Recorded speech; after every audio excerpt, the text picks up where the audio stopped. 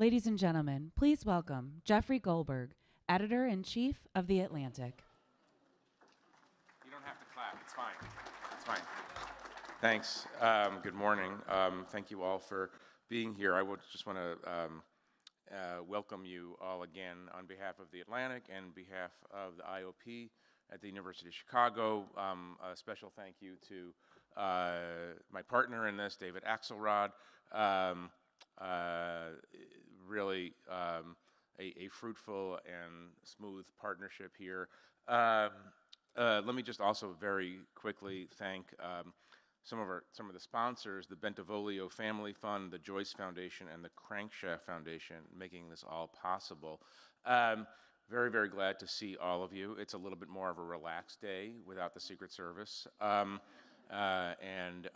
This is the day when we sort of bear down, I think, on some of the issues that were raised in the rather intense sprint yesterday afternoon. It was a great session. Maria Ressa is extraordinary, and Ann Applebaum and David, Adrienne LaFrance, my colleague and friend, really sharpened some of the questions. And I think we had the pretty rare opportunity of seeing an ex-president work through some of these issues live in front of us. I think he's in the beginning of a process of figuring out where he stands on these questions, and obviously where he lands will have a great deal of impact on how, among other things, we approach the issue of social media companies and their responsibility. And obviously, something that was moving to me was his very, very forthright understanding of the role of, and I'm not using this term in a judgmental way, vulture capitalists and their willingness to destroy American journalism. But again, no judgment, just stating it, objectively. That's an objective truth. And that's extraordinarily important. I'm going to turn it over to David right now, but I want to introduce this session. Actually, this first session, and by the way, the whole day is really fascinating, and I hope you stick around. The session at 11 on understanding the power of algorithms, I think, is going to be a great follow-up to some of the issues that Maria raised yesterday, and obviously a discussion on conspiracy theories and their salience is extraordinarily important. This session this morning, Politics as Usual, or an Insidious Attack on Our Democracy, this actually came out of a conversation that I had with David early in the planning process. It followed a column by Ben Smith, who's on the panel this morning, where he was raising questions that we talked about in various forms yesterday. Questions about when is it actually disinformation? Is disinformation as a big an existential challenge as some of us think it is? And so David and I were talking and said we should do a kind of a level-setting conversation just to understand the level of existential threat and whether we're overplaying it. And I think this is a good conversation to have.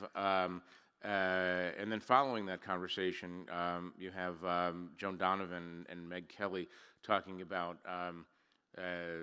reality. That's going to be a good one. But this first session, in addition to Ben, who, as you know, until recently was the media columnist for the New York Times, former editor of BuzzFeed, a friend of a lot of us in the room, and the editor of Semafor, his new media project, which maybe, if we're lucky, he'll actually tell us what it is today. We have Adrienne LaFrance, my colleague, who you saw yesterday, talking on this subject, and Jonah Goldberg, the editor-in-chief of the Dispatch. This is a couple of years ago, as a goof, Jonah and I created a panel which included Michelle Goldberg. It was like the three tenors of Goldberg's. And it was fun because people always blame me for things that he writes. So now that we're both in the same room, you'll see that we are actually different people. Very excited about that. So let me just turn it over to David and his all-star panel. Thanks very much for coming, and we'll see you throughout the day. Thank you.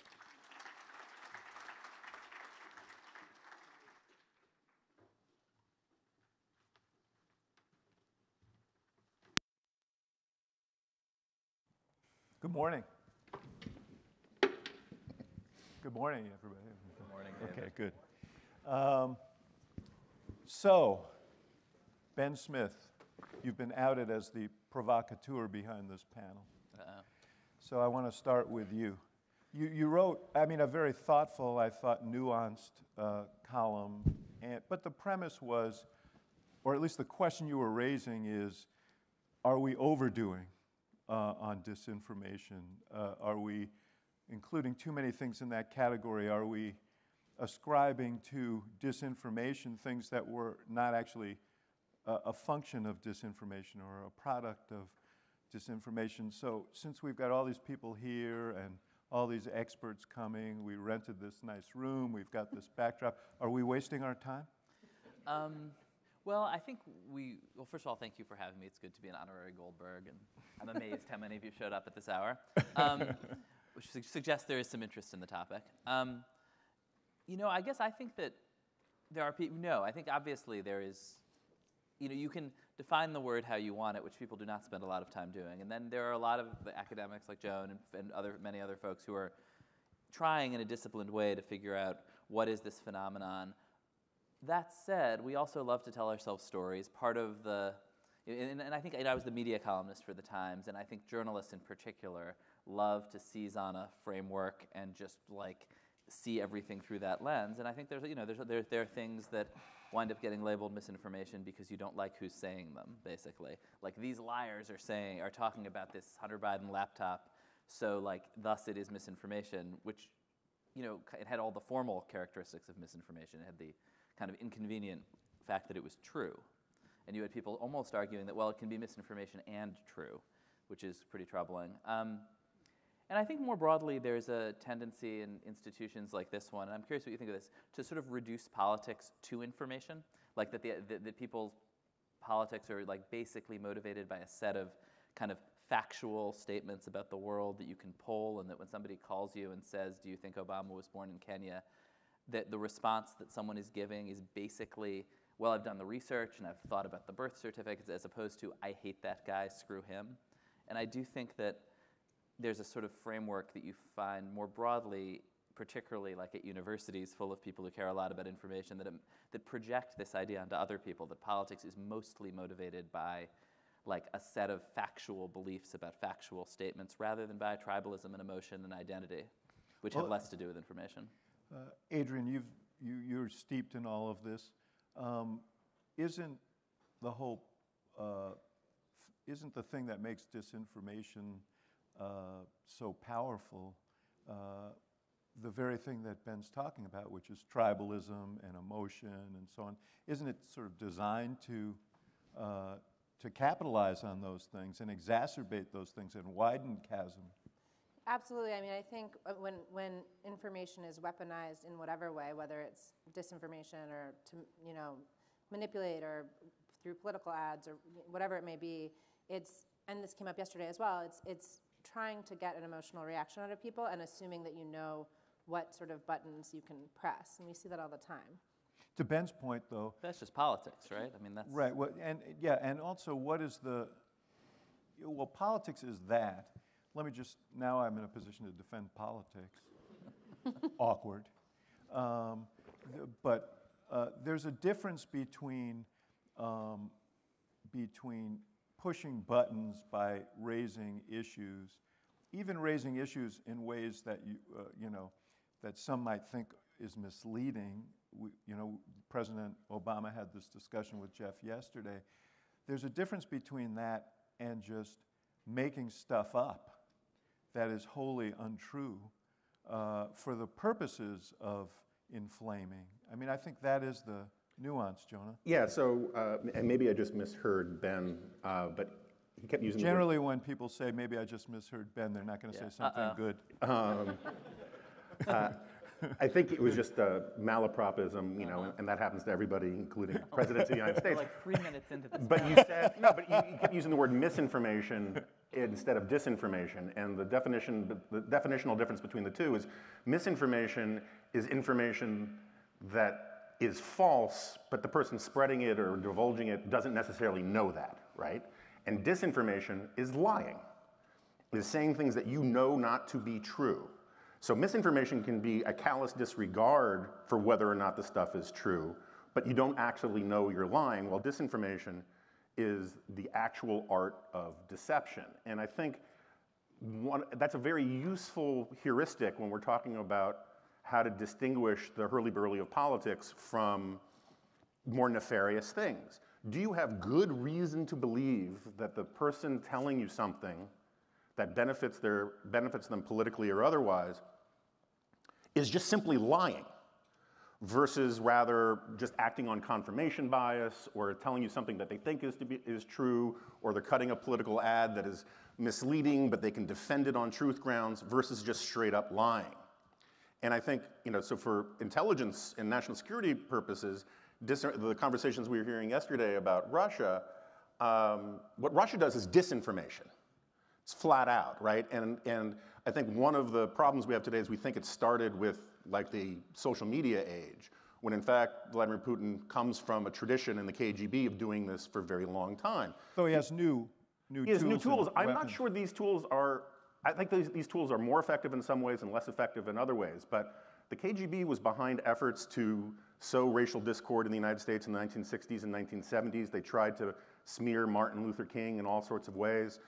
They wanted him replaced by Stokely Carmichael. They tried to foment race war in the United States. This is an old playbook going far back that they used tactics like planting stories in third world newspapers so it would then migrate to useful idiots in the West who would then reprint it as if it was fact. And that's disinformation, that's nefarious. I think the problem that we have today, and we can talk about it more, is that we essentially, because of social media, live in the age of the intellectual wet market. Right? The real wet markets are these things where animals are kept in cages too close together and they become vectors for pathogens that pass from one animal to another, then to humans and all that. We live in an intellectual wet market where the space between bullshit and reality has been so compressed, and there are so many incentive structures and permission structures to take lies and act on them as if they are truth and then to believe them, that it becomes just this very difficult to disentangle ball of dysfunction. And Adrienne, just to take it back to the technology, because I think Jonah may be downplaying the turbocharging elements of social media. You wrote a piece which you shared with me a couple of years ago called The Doomsday Machine, which recalls the atomic explosion that Maria set off here yesterday. Twice. How do you react to what Jonah said? I think what he said, I agree with what he said, and I think, to your point about the social web, I think there is this great flattening that the internet has imposed on all of information and all of our experiences with information, and listening to you, I'm also thinking about the sort of spectrum, right? So it's not just that like this thing is false, this thing is true, this thing is merely misleading, this thing is an outright lie. Like there's this spectrum, and everyone now participates in it. So while one politician may put out a campaign ad that's merely misleading but defensible on truth grounds, as you put it, although like to me, like is that truly defensible? I'm not so sure. Then you may have an entire group of people who are then out there, in effect helping that politician because they can get the message that like, oh, this is part of my tribe, this is part of the ideology that I'm here to defend, and I'll now go out and use various social platforms to advance this political cause in ways that don't adhere to any sort of ethics or standards or truth, and it becomes this, giant ball of dysfunction. And so I think that, we talked about this a bit yesterday, but the democratization of publishing through the internet should have been, and is in many ways, a great and miraculous thing, and at the same time enables this, just anyone can say anything and it can go completely viral and spread at scale in a way that we've never experienced before in human history. So Ben, when we were waiting on the side here, he was holding on to his overcoat, and like a Uniqlo. I accused him of planning to leave in the middle of this panel if he became too much the object of everyone's skepticism.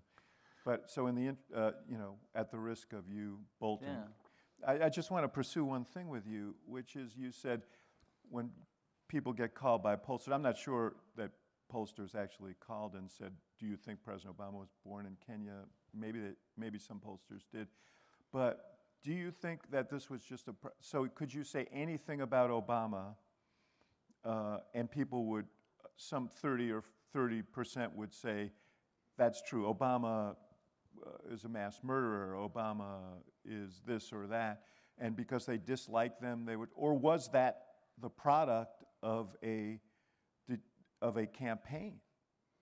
I mean, I guess I think the answer in a lot of these cases is some of both, right? Like when Trump is out there ranting about Obama and insulting him, I don't think people are sweating the details. It's a partisan, tribal kind of signal. And I think maybe that's, in a way, the broader point I was just trying to make, is just that like there's this whole fabric of stuff happening on in our culture, and television is a big part of it. The internet is a tool on which a lot of this stuff is spread, but I do think pulling the sort of trying to pull the informational part out of it, is both, I think, kind of limiting and a little out of date. Like I think if you looked at Maria's charts yesterday of the kind of way in which in 2016, like specific, like these botnets were being set up by essentially the government actors. I actually think the landscape in social media has changed quite a lot. And in a lot of these authoritarian countries, they're not setting up botnets anymore. They are shutting down the internet. And the only way you can get anything resembling reality in Russia is to use all the tools that we are condemning here, is to make your own show on YouTube, to find some path through Telegram into YouTube. So it's like these are these tools that are incredibly effective for waging war on the establishment, which here have done enormous damage to all the norms and values and structures that we probably largely wish they had not done. But they're kind of neutral tools, and in Russia right now they're being used. But isn't part of what we're engaging in here? Russia's not a democracy.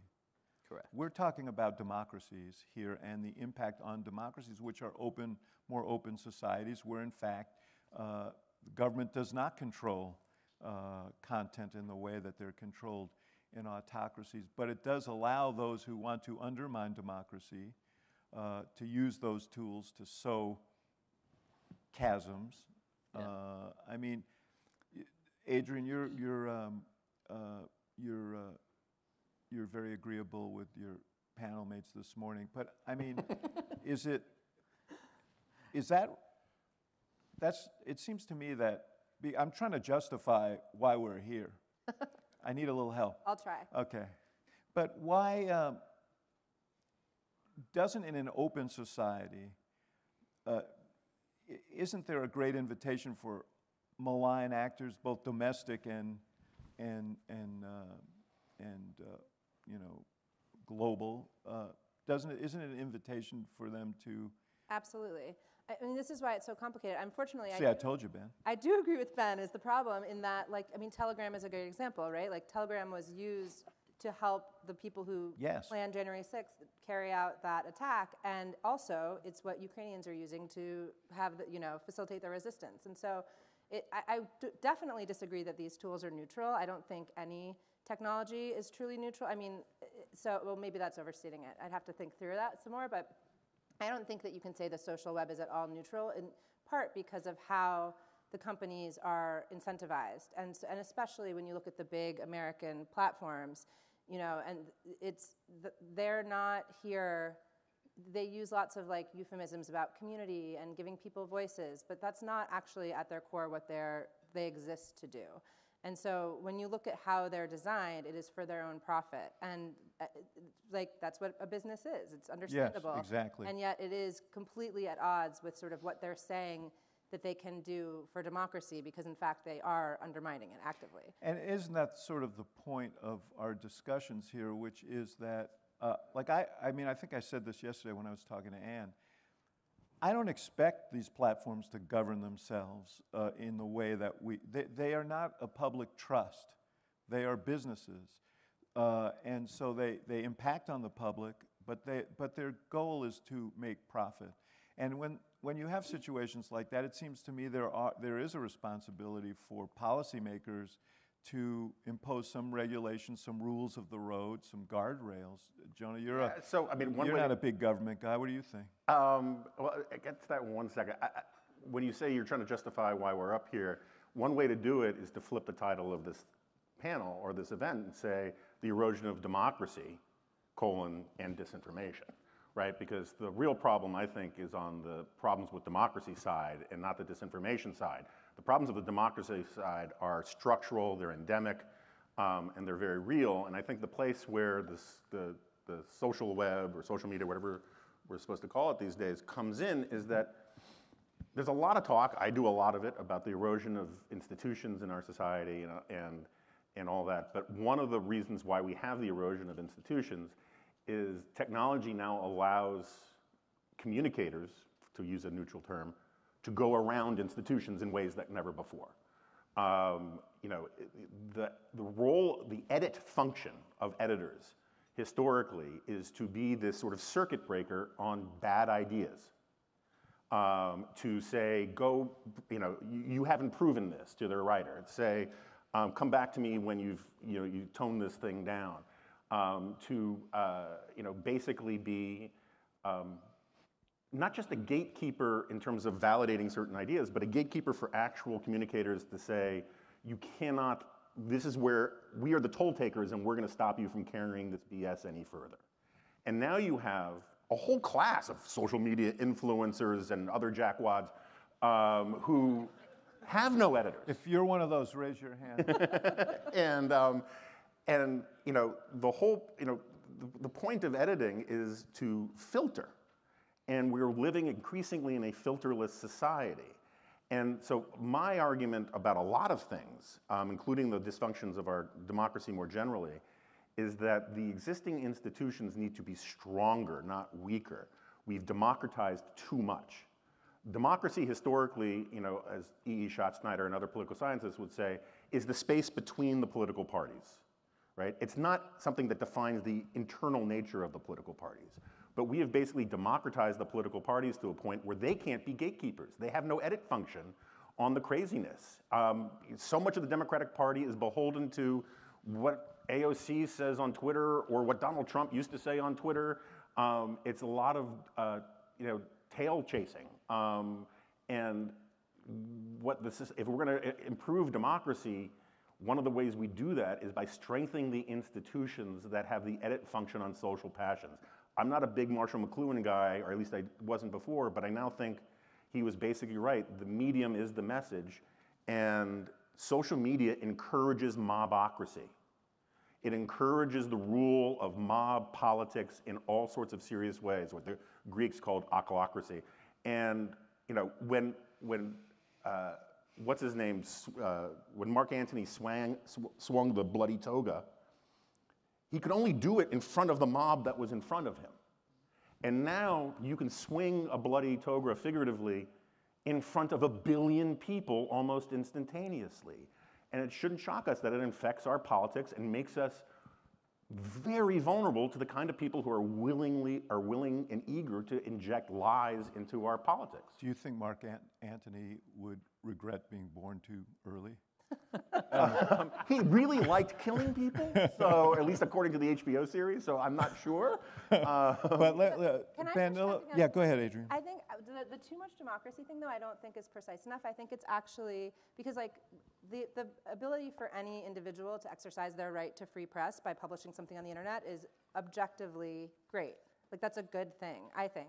I think the problem is not too much democracy. I think it's that it's in the hands of these tech platforms, these very few, whereas 20 plus years ago, to publish whatever you want on the internet, you had to put some degree of thought into learn how to make a website and try to get people to come to your website. And so again, those were either speed bumps or filters, whatever you want to call it. Now, because the power is in the hands of these very few tech platforms, it's not actually democratic in the same way. I take your point, Jonah, that democracy has deeper issues than simply disinformation. But Ben, disinformation also is a tool to help unravel democracy for those who want to, is it not? Those fissures that Jonah's talking about make democracies vulnerable. And social media and all the tools that are available now with big data, with micro-targeting, and with the profit incentive of the tech platforms, it is a weapon, and it's being used.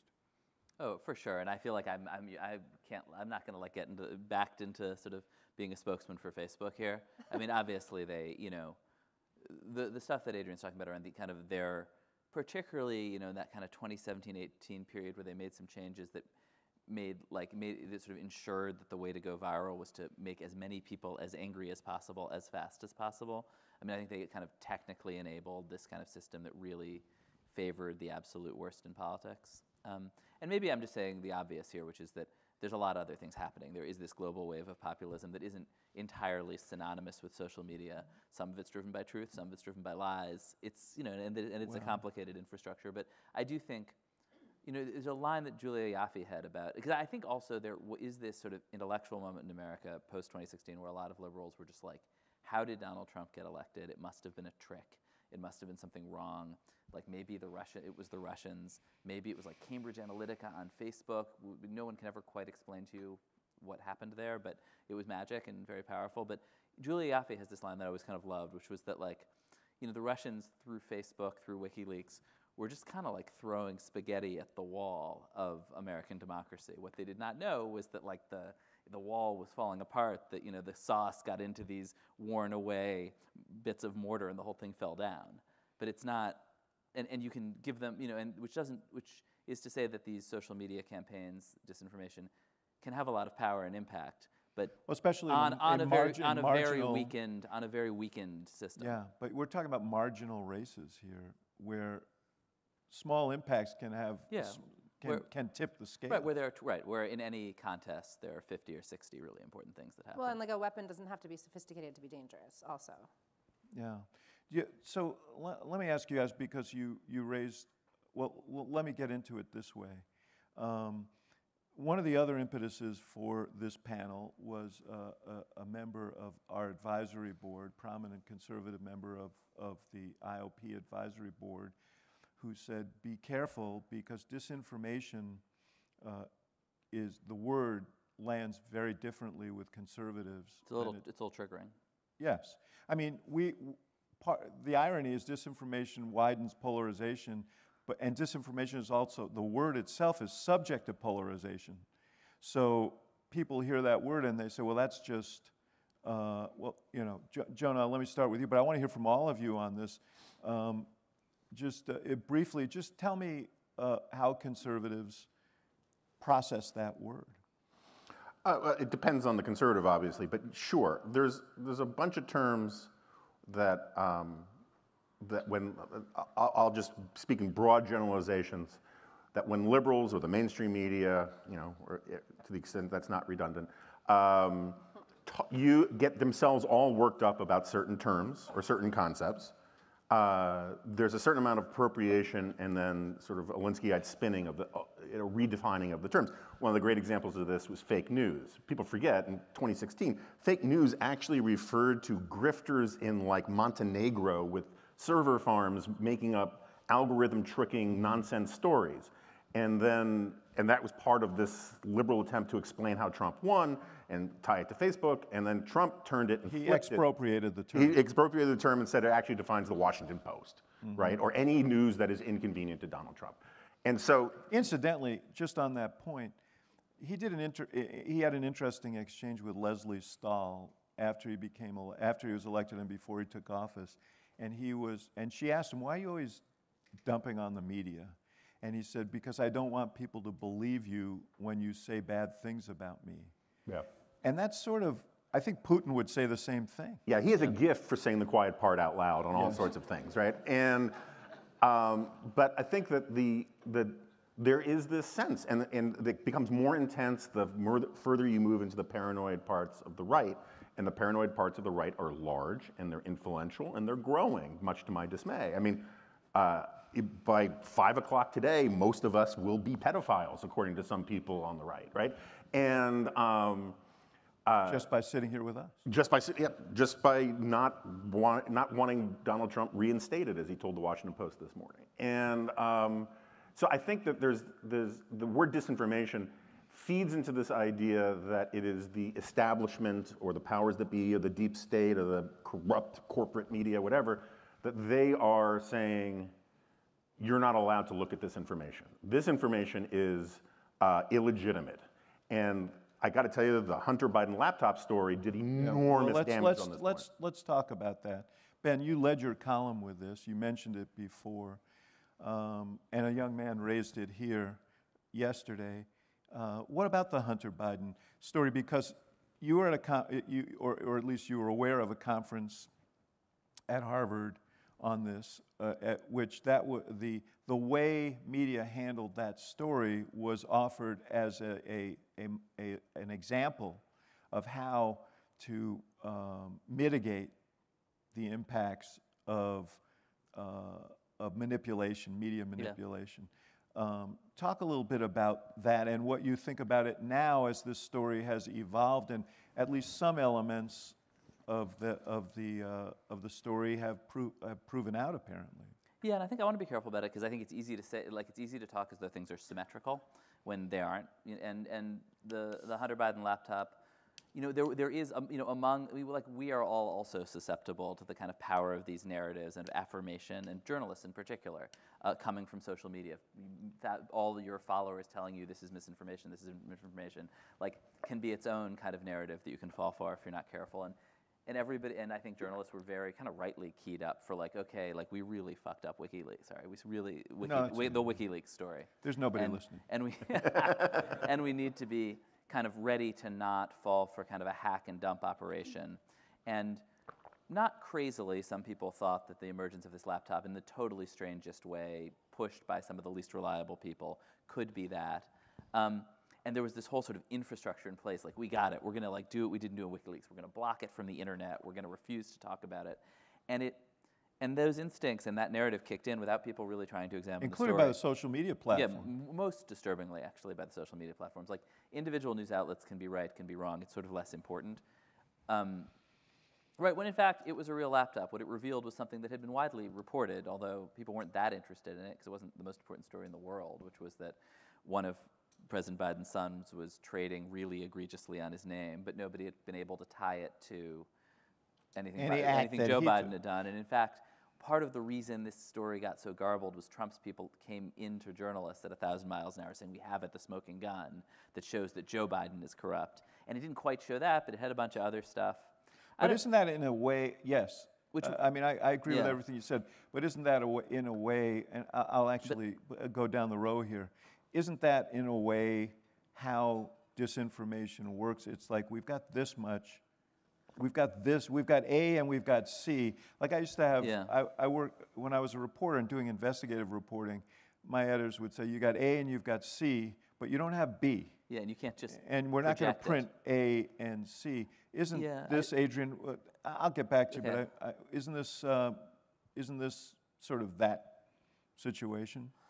I mean, maybe. I guess two things about. Well, what do you think about how that was handled, I guess is. I mean, well, three things then. First, I would have to actually go back and look at coverage. I think we as a society have this really terrible habit of saying, like, this thing never got any coverage. Like, you Google it, it actually, in fact, got a lot of coverage. So I'd have to actually challenge the premise that it wasn't covered. It's true that you didn't see, like, explosive New York Times investigations the week after, but again, it wasn't the most important story in the world based on the information that was there at the time, to your AC point. And then the second thing I would say is I think it's actually a really good thing that journalists paused and asked questions when some of the most unreliable people in the political world came to them and said, to your point, we have the smoking gun. Like, your disposition as a journalist should be skepticism. I would hope they would do that regardless of what political party, but, Rudy Giuliani tells you something's true, like, you should check. So that's that. And then his hair is not really brown.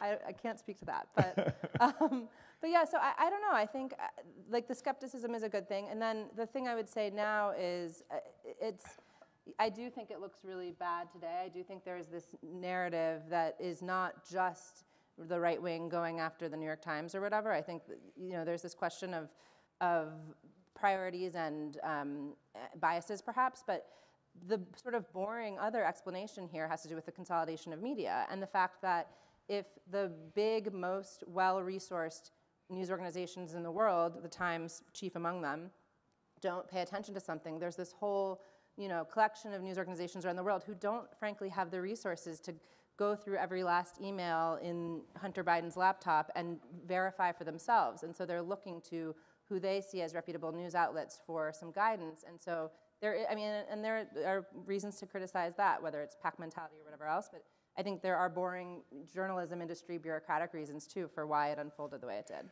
But Jonah, what Adrienne just said, wouldn't a conservative listen to that and say, that's exactly the problem? The Washington Post and the New York Times decided it wasn't a story because they have a liberal bias. I don't think you have to be a conservative to say that that's a problem. I think any journalist would say that's a problem. Yeah, I mean, for sure, a conservative, and I would argue that I think it is, and we're not going to do a whole media bias panel here in 12 minutes, but confirmation bias is a bigger problem than liberal media bias, but the fact that the mainstream media is overwhelmingly left of center and is cued to all sorts of things that they want to be true, and their skepticism is more likely to be aroused about things they don't want to be true, I think it's just a sociological fact. And it's certainly a fact that I think, it's certainly something that conservatives believe. The reason I brought up the Hunter Biden bit of this is that, and this is why it gets so frustrating to talk to people about, is that it was labeled disinformation. We didn't know if it was disinformation or not. It certainly could have been. The story about how the Post got it was super sketchy. People forget that Fox News didn't run with it at first, right? So, I mean, there's all sorts of problems with it. And I still think the story about how Giuliani got it is super sketchy. And so, like, a lot of places were like, we can't just spill this out, we gotta verify it. The Post went a different way, right?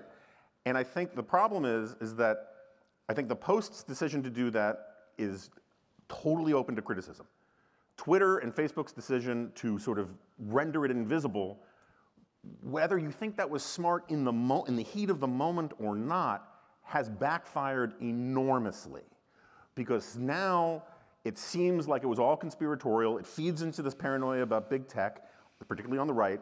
And now that it turns out that the laptop was quote unquote true, in terms of it was authentic, as the Washington Post has confirmed, there are a whole bunch of people who think that, talk about A to C, they now think that if only the media had told us about the laptop at the time, as the kid yesterday was suggesting, which I don't buy his theory, that Trump would have won.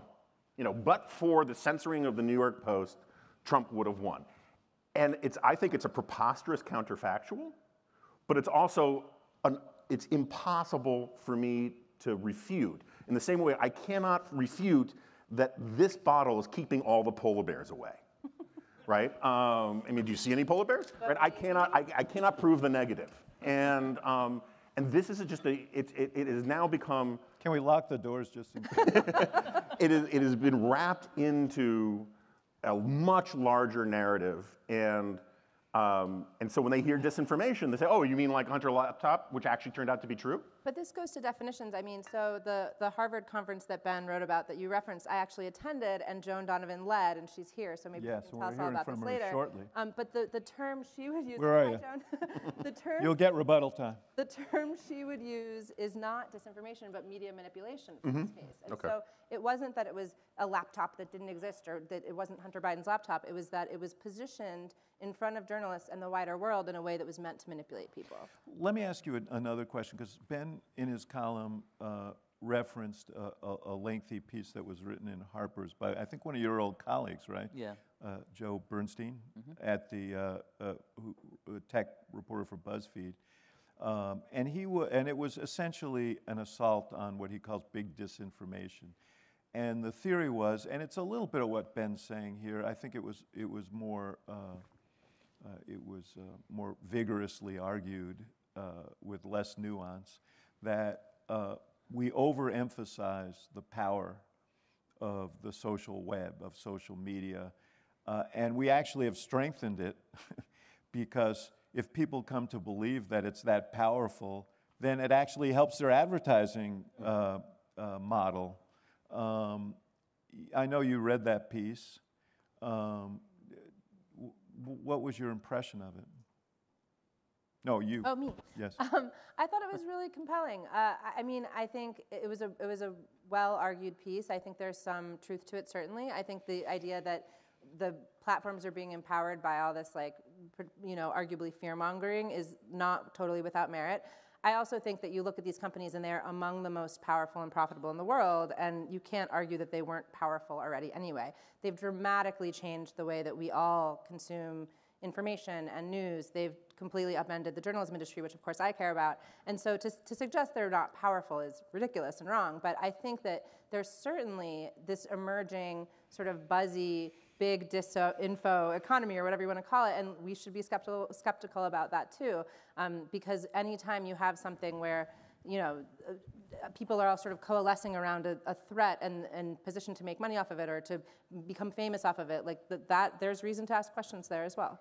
Yeah, and I guess I think because I was writing that column for journalists, because I was the media columnist, and now starting a new news thing and thinking about this a lot. I do think that there's this like allure to journalists of like, cool, the misinformation beat.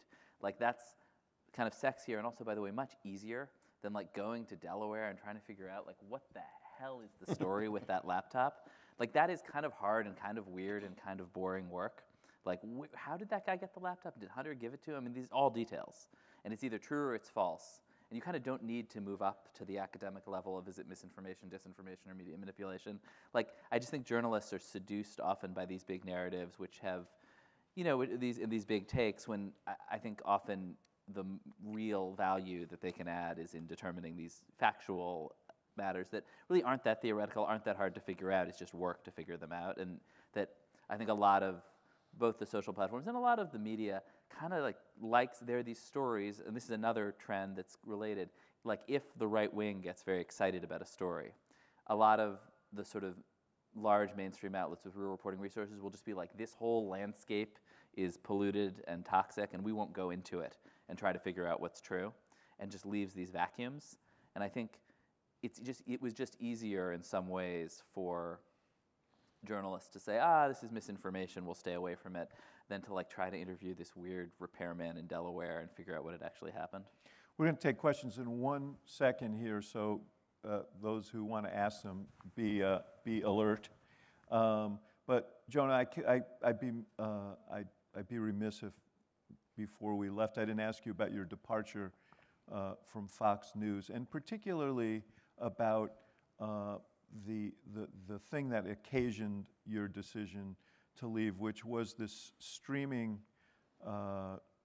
piece that I guess it was called a documentary or something, that Tucker Carlson did called Patriots Purge, that argued that the January 6th insurrection was a false flag operation. Do you consider that an example of disinformation? And why was it only streamed? Why wasn't it on Fox News? Sure. I mean, first of all, I think Tucker's response to that question was, he was just asking questions, right? Steve, who was on a later panel, the co-founder, Steve Hayes, yes. Steve Hayes is the co-founder of the Dispatch, a very close friend of mine, who Jeffrey Goldberg confused for me yesterday. It happens all the time. He's just a self-hating Goldberg. Yeah, well, it happens. Hey, Jeffrey and I get each other's anti-Semitic email all the time. Begins with J, Goldberg, all the same. Anyway, so very brief. Steve will give a slightly different answer than I would, but for me, it was the Patriot Purge thing was a last straw rather than a this is it kind of thing. Because part of the problem was the direction of Fox, particularly Fox Opinion. I will still defend a lot of the news part of Fox News. But Fox Opinion was going off into dangerous, fever swamp, irresponsible stuff. And then Patriot Purge came out, and... Was it disinformation? I think it certainly can fall within the four corners of... It was clever disinformation in the sense, when I say just asking questions, I wasn't asking you to rate it. No. I'm saying that 4 stars. It was, I think it was probably pretty well lawyered to avoid some of the problems of straight disinformation would get you. So, but when I say it was just asking questions, that is the classic tactic of disinformation artists. And I think in that sense, as a tactic, yes. I think that it was full of insinuations of profound, and I would argue, insidious lies. That sounds like a pretty good definition. And it was a sophisticated form of disinformation. Okay. Ben, why do you think they streamed it and didn't air it? I mean, I think like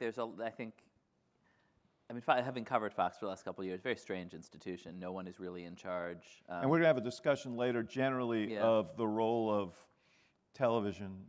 It's been reported that Rupert Murdoch is unhappy with how far around the bend Tucker Carlson is, but also there's a sort of style of management through plausible deniability that is just sort of how they operate and for a long time have. Like, since Roger Ailes died, just no one is in charge, and Murdoch goes around deploring things that happen on this channel and kind of pretending he doesn't have control. And I think, Tucker pushes stuff as far as he can get it, and this was as far as he could get it. But I guess my question is, but actually the streaming... But on air, he did a lot of the same stuff. Adrienne, I actually don't think it's an important distinction. He's saying the same stuff on air. I mean, I don't know enough about the streaming service to know, but if it's something that you have to pay for to get, they probably put it there because they thought people would pay for it. Mm-hmm. I think it's a mixture of those things. I think the lack of editor. I was talking about editors before. Tucker gets to do whatever he wants on the streaming platform, and so it was basically invisible to management. But probably it obviously got a lot of play broadly, but probably a lot of viral play as well. Wait, I don't know if it did, but it's a great question. I actually someone look into that. I personally subscribe to the streaming service to watch it, so that's... It works. All right, let's take some questions. You have a question? David, I'm going to actually just ask one on behalf of Davey, who's watching online. Oh.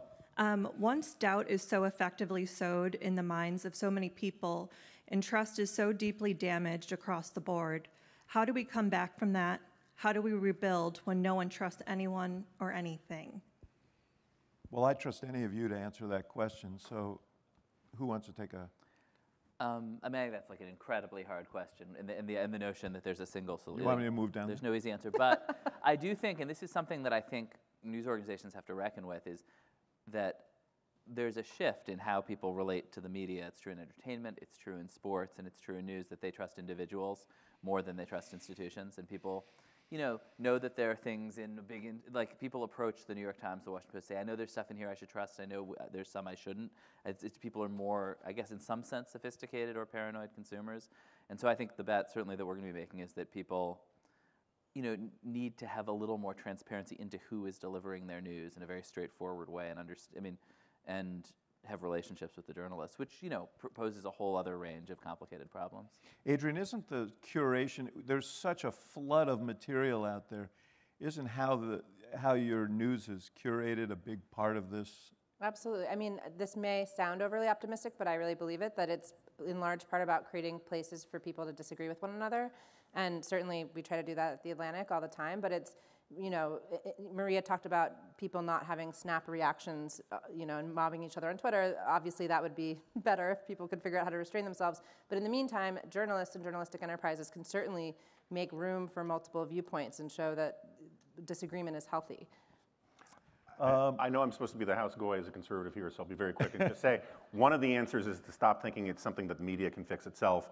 I think one of the reasons why people invest so much in politics is because we cede more and more power to government in our lives, and so therefore we feel that the wrong people are going to govern how I live and vice versa.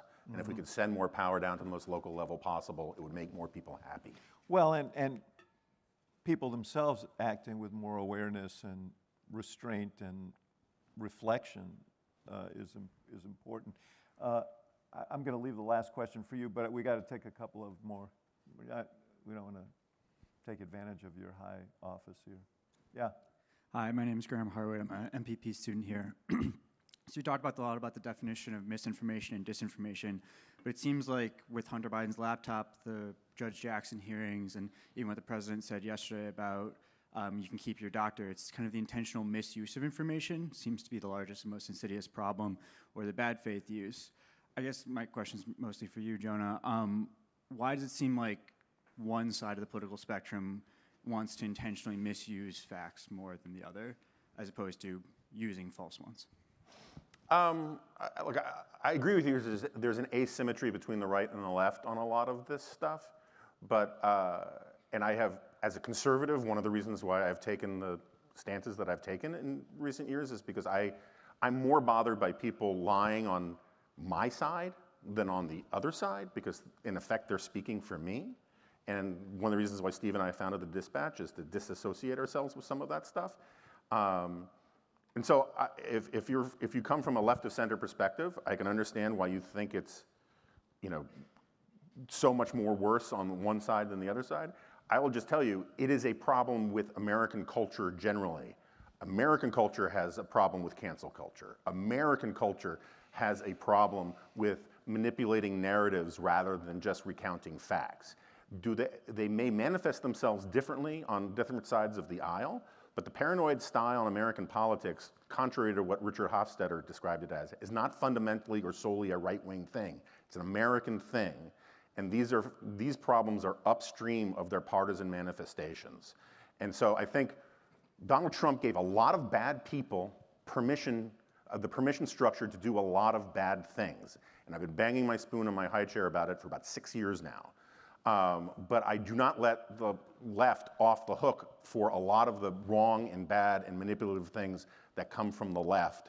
I just don't think fighting fire with fire is a wise or honorable form of politics. Jeff Goldberg, does someone have a microphone? You want to just, can you get a mic, Tim? We've run over, but I'm putting this on your account. That's fine. I'll be quick. Although I do want to note that I was giving a speech once, and someone got up and accused me of doing terrible things with my National Review column, and I could not convince them that there's more than one Goldberg. No, I just couldn't give it. That was disinformation. No, it's a question for Jonah, but I guess all four of you. I am curious to understand. What specifically you think, and by the way, it was a very brave thing that you and Steve Hayes, who are in fact the same person, what you and Steve Hayes did by leaving Fox, but I want to hear more about what you think the mainstream media can do. I understand your point about upstream and downstream, but we worry, and we should worry, that the same issues that the same problems that have infected Fox News. You can spend whole conferences talking about Fox News, but I really want to hear you get granular on what the quote-unquote mainstream media is doing wrong in relationship to disinformation and misinformation, and how we have to, and things that you believe we have to change, and obviously Ben and Adrienne should. Well, again, it's a long answer, but and I don't want to give a long answer in a short way. Yeah. So first of all, just take the second half first. The biggest problem, again, is confirmation bias and groupthink more than strictly ideological bias. Have more conservatives in your editorial rooms, right? I mean, like, Dan Rather would not have climbed up the jackass tree and fell down hitting every branch on the way over the Memogate story if they just had one person in the room who didn't want that story to be true, right? It was too good to check. And so everyone was all in on saying, we've got the story, we're going to nail George W. Bush. And if you had just one person in the room says, I really don't want this to be true, and they asked painful questions, 60 Minutes wouldn't have done that. Dan Rather wouldn't have done that. I think same thing on the Brett Kavanaugh stuff.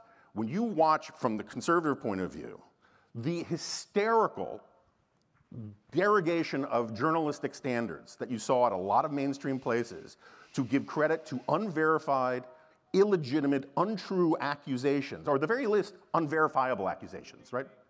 I'm sorry? Yeah, I think what the New Yorker did was outrageous, where they just simply trafficked in this sort of innuendo stuff about Brett Kavanaugh. You had all sorts of people starting from the position that his accusers were telling the truth, even though they could not verify any of it. If you want to talk about something that united the right to this day, that the Kavanaugh confirmation hearings are basically you know, the Sacco and Vanzetti of the cultural right these days. And if you just simply had people who were skeptical in the room who didn't want that story to be true and said, you know, you got A, but where the hell is B? It would have helped a lot. And I think that so much of the confirmation bias and groupthink problems among mainstream media organizations is their concept of diversity is so mired in this sort of two-dimensional understanding of sort of woke identity politics rather than other useful terms like ideological diversity or even partisan diversity. And I think that's the biggest driver of the problems you get in the mainstream media. Okay, I feel like that was cathartic for you. A little bit. Yes, yes. I wouldn't want to hear the long answer. Yeah. Okay, Adrienne. I mean, I think you said it well. I think the thing I would add is not just for the media, but for everyone, just building off of what Jonah was saying, which is just a disposition of asking, how do you know? So whatever information you're encountering on whatever social platform, in whatever newspaper, wherever you're reading it, the question is to ask yourself is, how do you know, or how did they know, or where is this coming from? And I think Basic reporting. well, not just reporting, but like a disposition of skepticism. For reporters, certainly report, and that's what we're paid to do. But for people who are trying to sift through this informational environment, I think just like carrying on that sort of journalistic question-asking mindset. Yeah, I mean, the question was, though, what news organizations should do. So you're the big media critic. Yeah, well, now I'm putting myself in a position to be criticized. But yeah, I mean, I think actually what Adrienne said about disagreement is really important, and I think that the forms of journalism don't really often, if you read a newspaper article, they don't really say, look, I'm a reporter, here is what I have reported. Also, like, part of this article is my analytical take, and you're free to disagree with that, but you have to agree with me on the facts, and I think the forms of kind of newspaper journalism have always kind of blended those things, and it's valuable to separate them. I also do think that just for journalists, for consumers, we're all subject to the same kinds of, you know, illusions on social media, and it just, like, that feeling of this story just it's so right, it has to be true. Like, that story is always false. And just sort of knowing that the stories you like best, the ones that are surfaced to you most on social media, are like almost always false, is a good discipline. Yeah. We've strayed from the topic and way over time. I would just say, when I was a young reporter, someone who was an official in the county penal system here or whatever, reported to me that a guy had gone on a bus, who had gone on a bus and killed people, was the brother of another guy who had gone on the bus, which was a pretty good story. Good story. But I couldn't, I had questions about it. The desk was hot for it. I told them, hold the story until I could, but I wrote what I knew, but hold it until I could confirm it. It accidentally ran, and the next day I got a letter from a lawyer who said, I represent so-and-so who is not related to so-and-so. It was a sobering lesson. Anyway, thanks for indulging us. We're now going to move on to people who are expert and actually expert in disinformation, and think it's a pretty big problem. And I think we're going to have a great day. But you guys are great, and it's important to remember there are nuances here. If we're going to restore trust, we've got to recognize that, and I guess that's the point of this panel. So thank you. Thank you.